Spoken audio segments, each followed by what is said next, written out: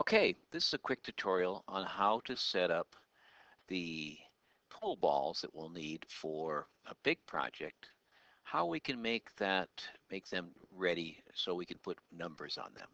This is going to involve 3 layers. Now I'm going to go ahead and do a separate little simple white document to start with. Now on this document, what I'd like to do is just go ahead and put in, I should probably change it because I need to use the white color and it'll be hard to see, so I'll go ahead and keep the pool table color for right now.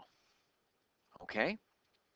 Now in this particular one, what I'm going to do is create one um, group for the striped balls and one group for the solid. Now each of those is going to involve a few things. Now first of all, I will change my tool to the oval tool. Now I want these to be white. So I'm going to go ahead and hold the shift key down, and the size I've been using, let me double check and see my sizes. This one's not giving me the right size. Let me click once on it. There's my size, 57 by 57. I think I was using 45 by 45 for the ball size. Okay, you might have been using 40 by 40, whatever size works best for you. Now what I need to do is to do some colors with this. Now I do have some color options in a few places. So I'm going to do a restore down on this one. And I'm going to quickly take a quick look and look up the pool table balls.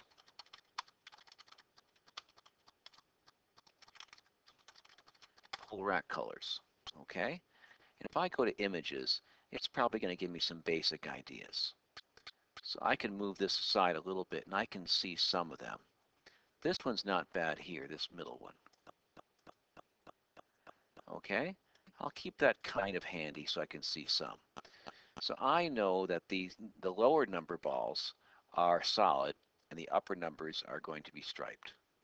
So they start actually with 9. And here's my 9 down here. It looks like it's got a yellow oval and then a white around it. So I'm going to come back over here and I'm going to make a new layer. And for this one I need to use what's called the rectangle primitive tool.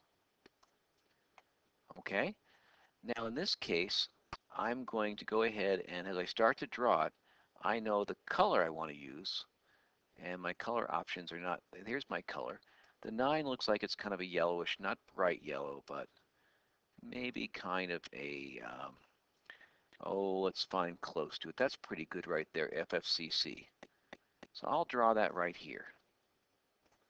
Now in order to get this to be the right size, I know for sure the width only needs to be 45, so I'll use the exact width. And would this be a little bit, halfway would be 22.5, half of 45. Now for the angle, I want to go ahead and put some corners in there. So if I go ahead here and put in 10 and see what the angle looks like, that might work. Let's see how that looks inside. I'll use the arrows to get close. That's not too bad. Okay, maybe I have to get a little closer, smaller moves. So that's okay. That's pretty good there.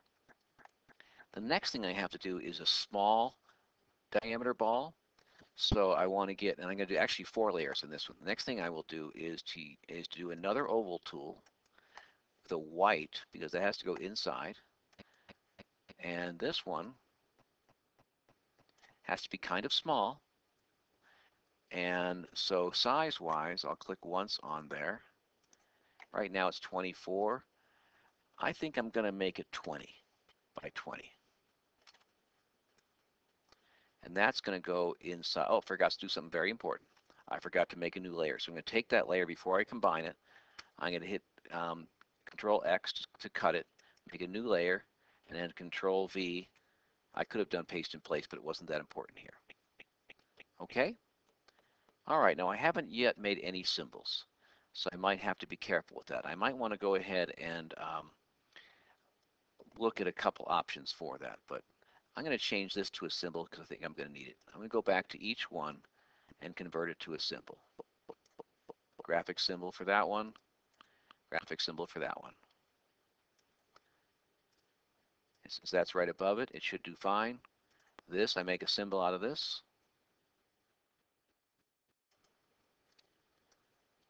All right, the last thing I need is a number. Okay, so I've got 3 layers so far. This is my big white. This is my stripe. This is my small white. Okay, my next layer will be a text layer. Put in the number 9 inside there. Now, with this particular, I don't want to get real fancy. I want this to be pretty small, no bigger, maybe 10, maybe I'll try 12. And I don't want it to be, I want it to be really simple text, so I don't want anything fancy. I think if I can find Arial is a pretty good common one, I'll go with Arial as far as a regular size. And I'll try to put it in here. I could put it aside, and this should be black letters. And I'll type in the 9. Now somehow it didn't get black. I forgot to do that part, so I'll come up here and make sure it's black. I might not have gotten black. Let's see. There it is. There's my 9. Now I probably should have centered it. So over here in the format, I can center it. I can also make this other part go a little bit smaller.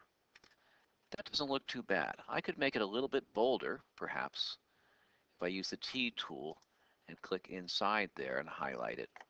I can give it a little more oomph. So that would be under style. Let's say bold to see if it works okay. I can say black too and see if that's even better. That's not bad. Now the ball itself we see has a underline underneath to separate it, but I'm not going to get too worried about that. All right, now a couple things I want to do. I want to see if I can align these together. So if I highlighted them all, I just went to the upper left-hand corner, drag diagonally. Modify, align, horizontal center, modify, align, vertical center. That centers everything pretty nicely. That doesn't look too bad. Now once that's done, I'm going to go ahead and copy the separate layers, Control C, and I'm going to go ahead and convert this whole thing to a symbol. Okay, so it's all one. And now it moves together. Nothing's going to change it. All right, I'm going to paste in the previous one. Now I'm going to take a few things apart. I'll have to put them back together later. But now I could try clicking on that. And the problem with this is it needs to be a different color. So if I look over here for the 10, I think this is the 10 back here, okay, which has a blue background.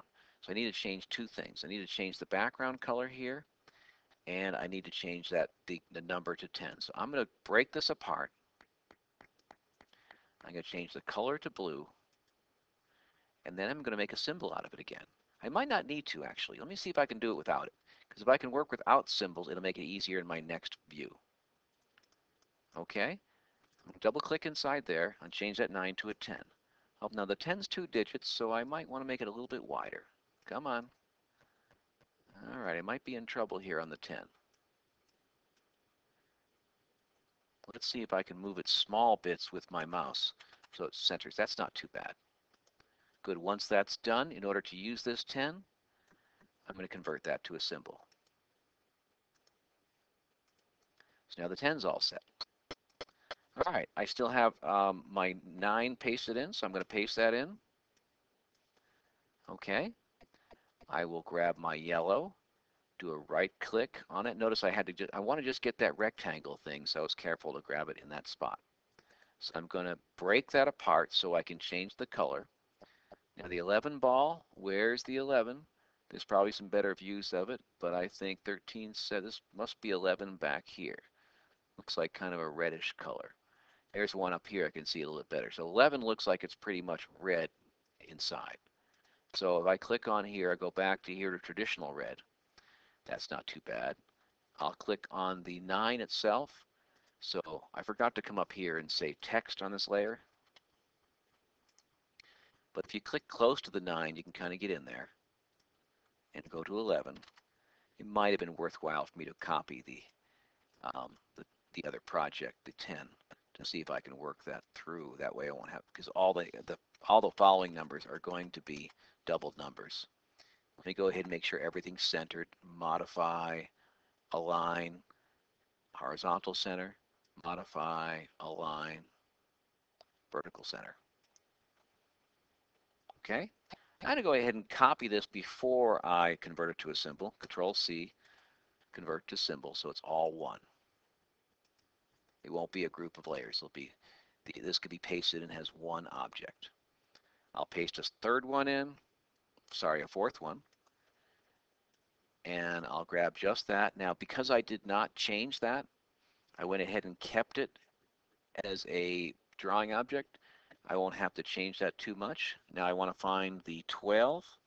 If I go over here, I can find a 12 in a couple of places, I think. Let's see, 14, 13, 10. There's 12 back there, kind of a dark blue. Or is it a full, no, 10's a regular blue, 12 is kind of a darker blue. So I'll come over here, find kind of a dark blue, maybe something like that. It's a little close to the other, but it might work. It's close, it's different enough from the 10. All right, click on the 11, and I have to probably use the T tool to help me with that. I just want to change the 1 to a 2. And that looks pretty good. Since I've already aligned it, I don't think I have to do anything else. I'm going to convert that to a symbol. Next, I'll paste in another. And I'll go through the process again. I'll find the color for 13. 13 is this sort of, no, I guess that's kind of between a yellow and an orange, somewhere in there. Maybe orange itself would be fine. So I'll click on the stripe part, find a decent orange that's close to what that one is. Kind of a burnt orange. I don't want that. I want more of a brighter orange. That's not bad. That's kind of close what the 13 is. Good. And then if you're careful, you can get in there. Now, you don't double click. You have to make sure you're on the T tool before you can change that 11 to a 13. Good. I don't need to make any other changes. I'm going to convert that to a symbol. Move that aside. I need 2 more. I paste in my previous one. It remembers the pasting. I got to find 14. Here's 14 with green. I click on the stripe. Make sure that's a good green. I think it's kind of a Kelly green, so it'd be, I'm looking right above it as a matter of fact, and I can see it needs to be kind of a darker, maybe more of a forest green. That one might work. It's really close to the color of the table, so that's a little tricky. Then I'll click on my T tool, click once inside there, highlight the 1, change it to a 4. Marquee around that, convert that to a symbol.